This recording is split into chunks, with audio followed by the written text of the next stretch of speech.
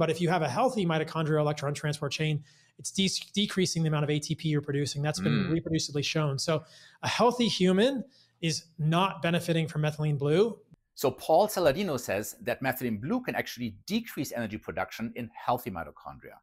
And I'm going to explain in this video why he's both right and wrong about this, and why I, as a relatively healthy older person, am using methylene blue regularly at a low dose.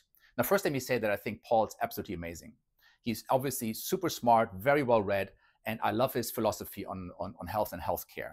Also, his animal-based diet is quite amazing, and I actually incorporate a lot of the elements that he's promoting into my diet, except for raw milk. And that's because I grew up on a farm and our neighbor actually had cows. And once in a while I would go over there and we were allowed to milk the cows. Now they had milking machines, of course, but sometimes you had to milk the cows by hand.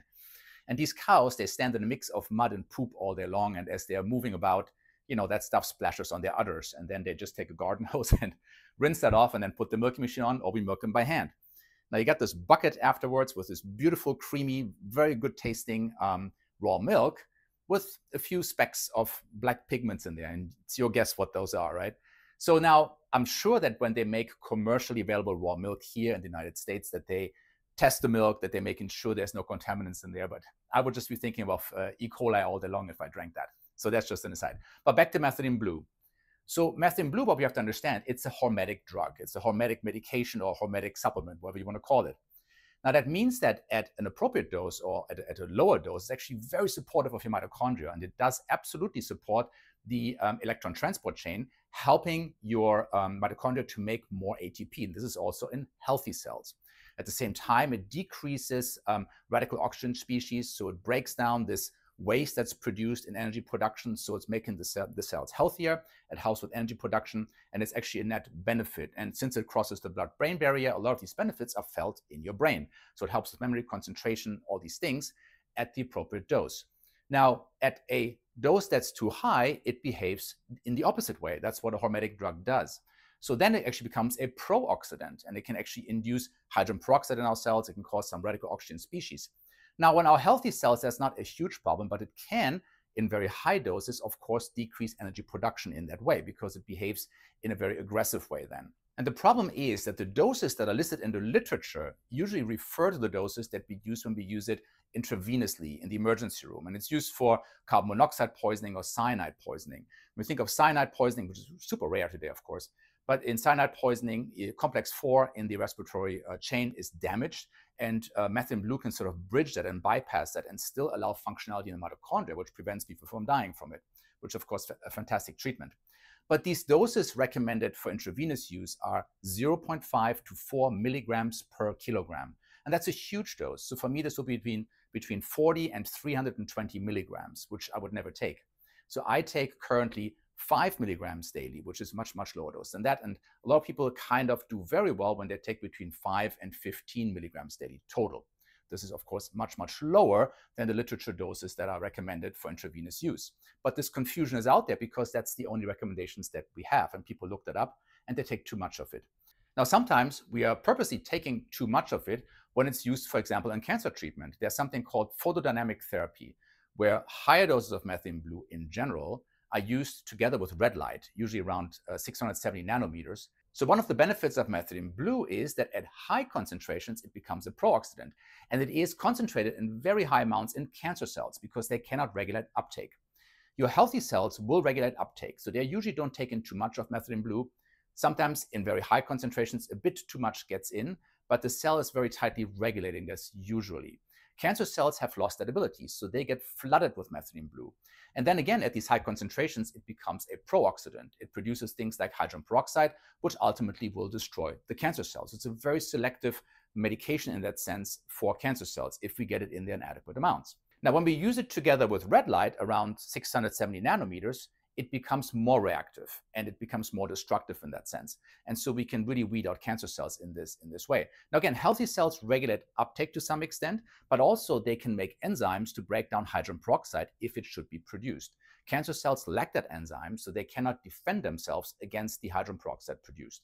So methylene blue very selectively destroys cancer cells, and at higher concentrations, yes, your normal cells, your healthy cells, might have a slight decrease in energy production because then it can disrupt the electron transport chain. And here Paul is correct. So again, if a healthy person takes too much methylene blue, they can certainly make less energy, and that is not a good thing.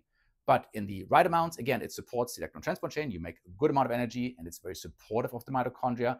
In very high amounts, it's a problem. Now, in general, we can say if someone is really healthy, like Paul, for example, I would argue is a very healthy person. He's doing everything right. He's living near the equator. He is in the sun. He's eating extremely healthy. He's not eating any toxic foods, anything like that. He's young. So he really probably doesn't benefit from methylene blue, and I would totally agree with that. But if you think of 90% of the population, we all have some issues with our mitochondria. And mitochondrial dysfunction can lead to cancer, can lead to autoimmune disorders, can lead to diabetes. And when you look at the United States, for example, most people are metabolically not very healthy. And again, this is about 90% of the population. Also, when we get older, we have less mitochondria. So not only do the mitochondria not work so well, but we have less of them. So energy production slows down, and this is part of aging. This is part of having less cellular function. And there, in an aging population, methylene blue, I think, is a very helpful supplement or drug, whatever you want to call it, because again, it can support the mitochondria, it can support energy production, and this is very important, especially in the brain. And it gets concentrated also in the brain in higher amounts and can be very good for the neurons in the brain. So there's a lot of studies at even lower doses, around 15 to 17 milligrams, where it's used in the prevention and treatment of Alzheimer's dementia or Parkinson's disease. So any neurodegenerative disorder can benefit from methylene blue. Of course, we need more studies. None of this is a recommendation. You should always talk to your physician before starting methylene blue. There's certainly contraindications to using it as well. But I think this is sort of the misconception. Yes, it can cause problems at high concentrations. I would not recommend to listen to the high concentrations that are listed in the literature. That is really for treating acute illness. And again, if you think of carbon monoxide poisoning, if you think of cyanide poisoning, or if you think of Lyme disease or any other pathogen that we want to address, yes, higher concentrations may be necessary. And I'm saying may because there were some studies on photodynamic therapy where even lower concentrations around the 15 to 30 milligrams, which would not cause problems in healthy cells actually, can still be beneficial in photodynamic therapy, and sufficient amounts still get in the cancer cells to destroy them. So that's actually very interesting. So we may even there not have to go overboard.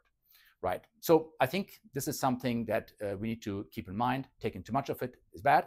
Taking the right amount can be helpful. And yes, not everybody needs it. If you're a young person, if you're metabolically extremely healthy, you may not have any benefit from it, right? But me, over 50, or the general population in the United States having, impaired glucose tolerance or having issues with their mitochondria for some other reason, or people worried about mental cognitive decline, they will certainly benefit. I can tell you, for me personally, taking only 5 milligrams a day, in terms of my focus, memory, concentration, it helps me tremendously. I get a lot more things done.